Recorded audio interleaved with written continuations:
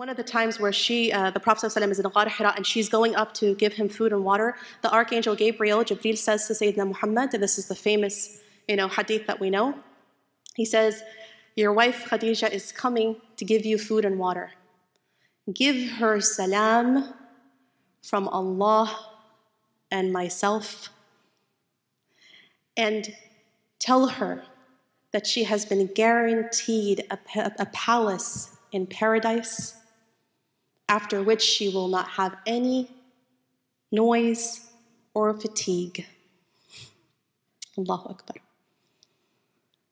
That hadith right there, and if you just look at the little bit, noise and fatigue, if you think about the fact that what is she doing to allow her husband to be the prophet of God and the prophet of the ummah, she's holding up all the house chores. She's holding the fort down at home, literally.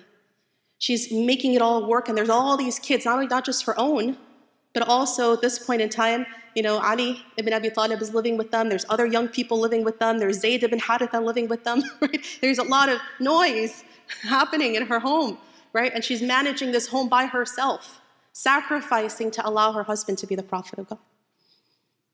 So he says to her, you'll have a house in paradise with no noise and no fatigue. There's more to the story, subhanAllah, but we've run out of time. But needless to say, what Sayyidatina Khadijah does with the rest of her life and the rest of her wealth is give it all to Islam. Because soon after there's that embargo, as you know, where they embargo, right? They put an embargo on the Muslimin, they won't allow them to trade, and they're starving. And at the very end of Sayyidatina Khadijah's life, she goes from this wealthy, wealthy, wealthy noblewoman to having given away everything to the Muslims and to early Islam, to the point that she's on her deathbed. She is so starved and skinny because she's given away everything, that she herself is starved. And she's disease-ridden, and she's on her deathbed, and she isn't going to recover. And the Prophet ﷺ is tearful. This is very difficult for him to see. And he says to her, if you've had difficulty here, you won't have difficulty there. SubhanAllah.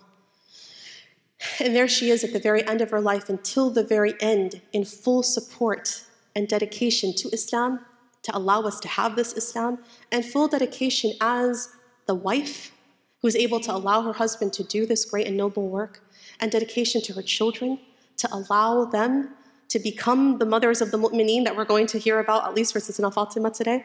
And when she passes away, it's the 27th night of Ramadan. And there she is, of her 65 years of life, she spent 25 years of them with the Prophet ﷺ. And in that period of time, like I said, her name is Khadijah, born ahead of her time, not just physically,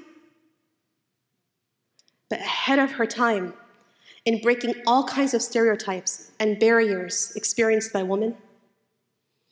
And not for the sake of feminism, but for the sake of doing what's right, for the sake of standing up to her beliefs, for the sake of charting her own path.